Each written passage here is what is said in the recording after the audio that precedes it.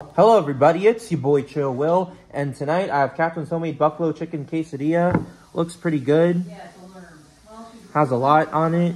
Not that much, but a pretty decent amount of stuff in it. Looks like there's a lot of stuff in it. Looks very buttery and if she could only learn how to clean up.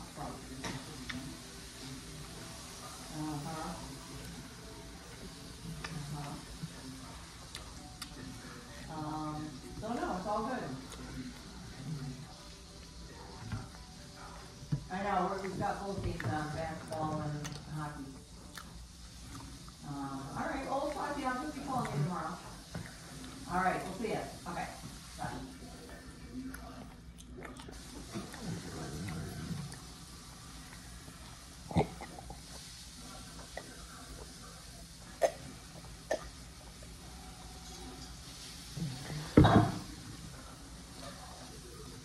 Do you want dipping sauce though?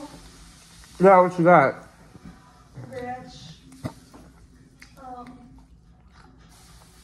Why is your liquid dropping out of it when you're cooking it?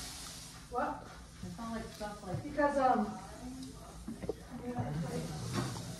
I put sauce in it. Hey Kevin, can you get me water? I'm starting to hiccup.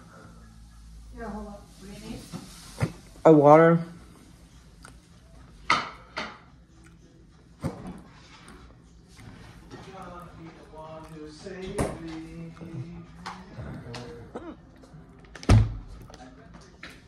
What's what? What was this? They're about the same thing. Is this? This is cheese. I put a little bit of chipotle stuff. Is that sauce?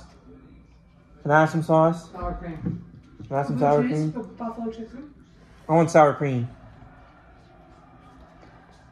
I got sour cream right here. I love the ends, but it's a little too spicy for my liking. It is buffalo. It is buffalo. So, I mean, what do I expect? Where you were born. Where I was born. This one's a little brown.